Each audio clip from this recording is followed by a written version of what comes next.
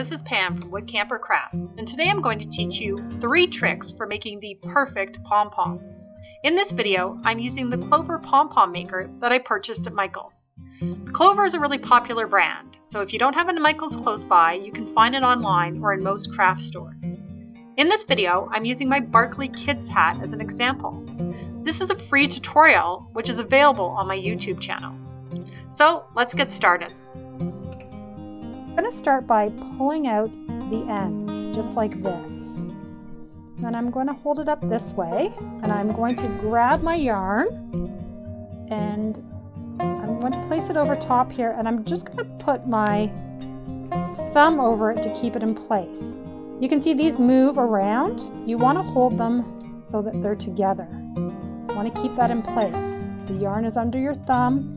You want to hold these with your fingers so you're keeping them in place. And I'm going to start winding my yarn. You want to wind it fairly tightly around the pom-pom maker. My technique is that I work up to one end here, and then I'm going to go back down, just trying to make it as even as possible while you're winding this. So I can now let go of that yarn as I pass over it, and I'm going to wind all the way up to the other side. So this is a little awkward to do on film, but I'm sure you get the picture here. I'm going to keep going. So we're at the other end.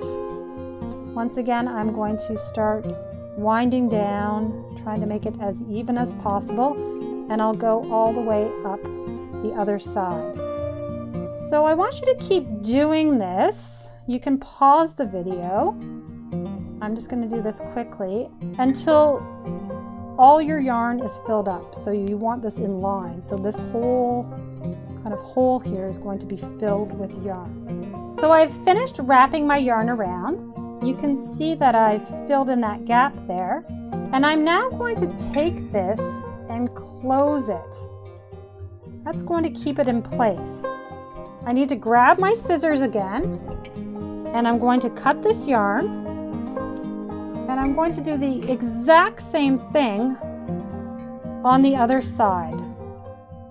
So hold the yarn, make sure these two pieces aren't moving around, and I'm going to wind it evenly from one side to the other. So you can pause this video, and I will just meet you back here when you've finished winding your yarn. So I finished winding the second side. Once again, I am going to take this and close it, and I need to cut my yarn, so I'm going to grab my scissors here and cut my yarn. So in the next step, what you need to do is hold on to it like this, and we're going to cut the yarn. So you need to get the scissors right in there. Make sure you're holding tight though. If you're not holding tight, it's actually going to come apart on you. So I've just put my hand around here, I'm grabbing a hold tightly, I'm sticking my scissors right up in here, make sure you're under all the yarn, and I'm going to start cutting. You need sharp scissors for this, so make sure you have some sharp scissors. So I finished cutting the one side of my pom-pom. I'm going to flip it over now, and I need to cut the other side. Once again, I need to hold this really tightly so it doesn't all come apart on me, and I'm going to cut right here all the way around. Need some really sharp scissors for this. I use hairdressing scissors, actually, just cheap hairdressing scissors, but if you don't have sharp scissors, it's not going to work. So I'm cutting all the way around. Hold on to it so the whole thing doesn't fall apart on you. Go. We've got our last cut there.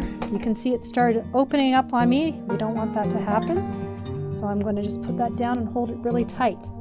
So now we have to tie it. I've found you really need a long piece of yarn. The best way to tie it so you can get it really tight is I take a really long piece of yarn here and I fold it in half.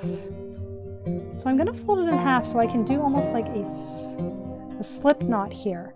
So that folded piece in half, I'm going to, you can see right in here is where you're placing your yarn. And you have to actually let go a little bit so you can get the yarn in there. And we're going to put it all the way around the middle. So once I have it all the way around, I'm going to insert the ends into this loop. It's really quite difficult to do on camera. And I'm going to tighten.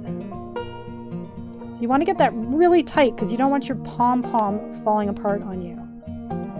So once you have that really tight, I'm going to then take the two ends and I'm going to pull them in the opposite direction around my pom-pom maker. And then I'm going to just tie it really tightly in a knot. I'm going to tie it twice just to make sure it's really, really tight. When I'm doing this on my own and I'm not doing it on camera, I actually hold the pom-pom maker in between my knees so that I have my hands free to tie the knot. So there we go. I've tied the knot and I'm going to now take my pom-pom out. So you pull those up, pull up the other side, right here. And then once you have both ends up, you actually just pop it off and your pom-pom comes off. You can see sometimes when you're done, here are my strings I'm going to tie. You don't always have the prettiest pom-pom. So I've got some ends that are sticking out here and then my ends here. So I'm going to just take my scissors and I'm going to give my pom-pom a haircut. So I also found that this pom-pom was a little bigger than I wanted it. So you can see my pom-pom here got quite a bit of a haircut.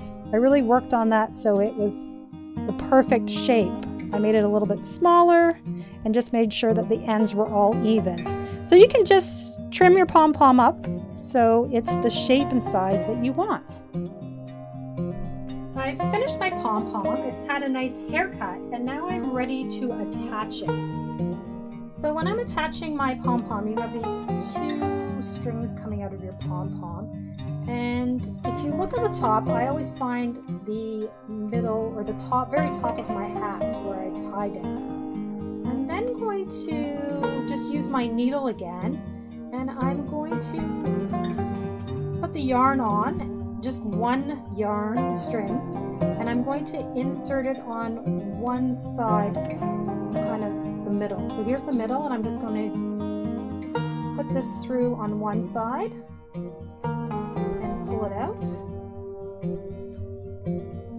And then I'm going to grab the other piece of yarn,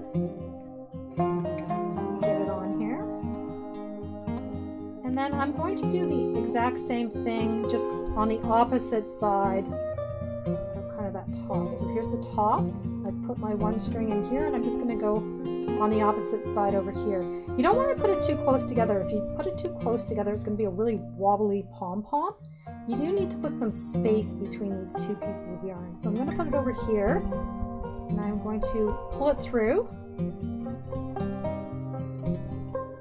And then once we pull it through, I'm just going to knot it. So take the two ends and I'm just going to tie a knot. And I'm going to probably do that twice, make sure it's nice and secure and it's on there.